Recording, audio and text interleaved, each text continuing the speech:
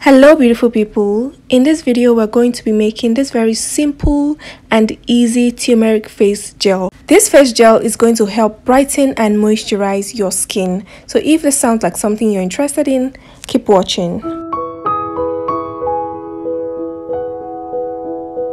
The first ingredient you're going to be using to make this face gel is our aloe vera gel. Aloe vera gel is going to serve as the base for this face gel. Aloe vera gel is extremely moisturizing and it is soothing. I'm going to begin by measuring out my aloe vera gel into my mixing bowl. If you like, you can also use other kinds of gel base like hyaluronic acid gel. That will also work very well for this recipe, but I am using aloe vera gel. The next ingredient I'll be using for this face gel is my jojoba oil. I'm using jojoba oil because it is a non-comedogenic oil, which means it will not clog your pores. You can also use other non-comedogenic oils, but don't use oils that will clog your pores like coconut oil. Next, I'm going to add my carrier oil, which is jojoba oil, into my aloe vera gel base. You can also use your sweet almond oil in place of the jojoba oil. Now after adding in my jojoba oil, I'm just going to give this a very good mix. I'm going to combine the jojoba oil and aloe vera gel together until I get this creamy, smooth consistency. As you mix, you're going to notice that it's going to become very cloudy and very creamy.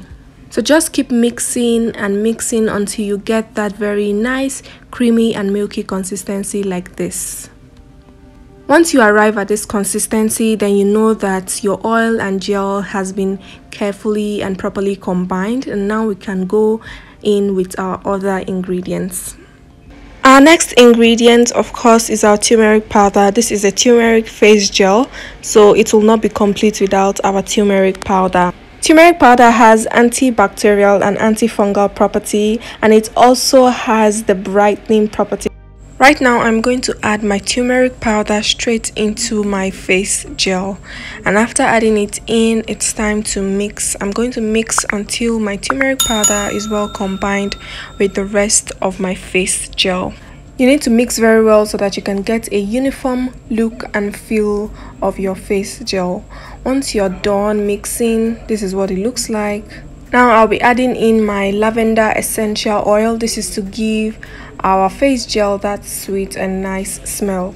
Now we need to mix again so that our lavender essential oil is well combined in our face gel. As you can see, our face gel is already looking so nice, so beautiful, and trust me, it even feels better.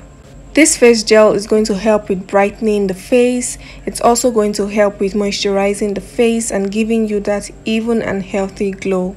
If you watched this video till this point, thank you so much for watching. I hope you found this video helpful. If you did, please hit that like button, drop a comment, and subscribe to this channel for more amazing content like this. Bye, and see you in my next video.